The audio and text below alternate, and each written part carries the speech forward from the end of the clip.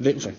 Yeah, of course. This was 30, 40 yard shots we were looking at. Okay, the first 10 and 20 yard shots were lovely because the swing was only going back so far. There wasn't much to go wrong. The club went back this far and you sort of chipped to the ball nicely. And you did the first one 10, you did 8 yards, and the second one at 20, you did 17, so you did them straight away. When you got to that 30 yards, it's where the club gets beyond kind of here, but short of there. What is the club doing and how far back has it gone in between those two lines? Where's the club? And there's the doubt and the worries you said. So this was the previous one. Quite a long backswing for 30 yards, and then coming through, all trying to sort of stop and a bit of a scoop and flick, and you see the ball sort of scuttling across the ground there, quite low, not really getting the strike you'd want to do, and all looks a bit kind of like, go and get up in the air kind of thing, and just hoping and praying the ball kind of does what you want to do. Now this one here on the left, if we just watch just watch the practice swing, okay, as you go back and through, that's a nice sort of symmetry in terms of how far your arms go back. So your arms kind of sort of level with the mid-torso there.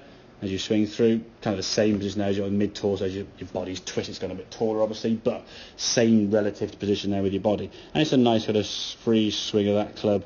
There's no kind of head down or scooping or trying to get under this ball compared to that sort of dropping down, trying to almost look underneath to try and go on, get up in the air kind of thing.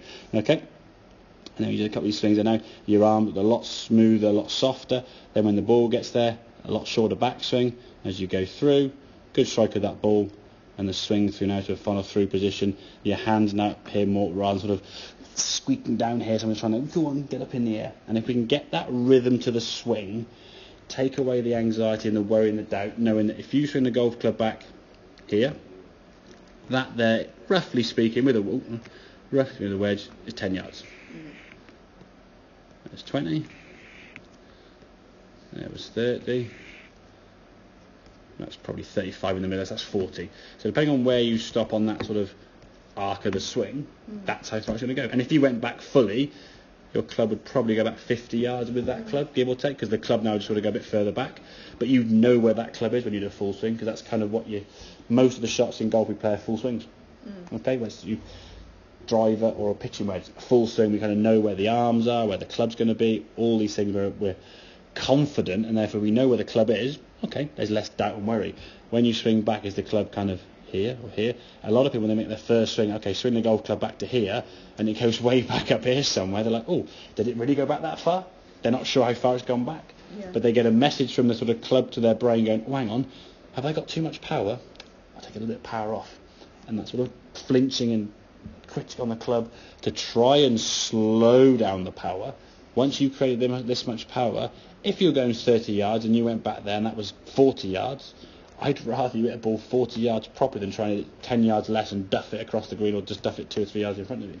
So it's easier said than done, I know, but committing to the distance you're going to have, whatever it may be, is the important thing. Your arms are just got to keep going through and swinging through a lot more relaxed. If there's any tension or flinching, and you could see some of your practice swings even when you were before the shot there, sort of flicking around here and trying to almost get up in the air, just allow the arms to swing back and through. Takes the tension out of your body completely. If you actually look at these two swings just at sort of full speed, that one, it's a bit kind of, even your feet are all up, but it just looks a bit kind of quick and jerky, whereas the right hand one here now, there's a little bit more rhythm to this swing. Your arms are kind of going through.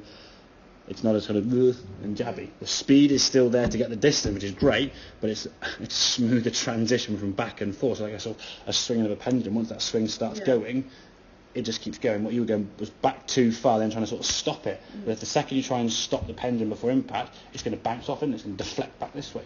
So if the club comes back and through and then sort of deflects back and gets it wobbly, there's not much control that club there. You're just trying to fight what the club's going to do rather than, okay, just swing it through. Yeah. Does that make sense? Yeah.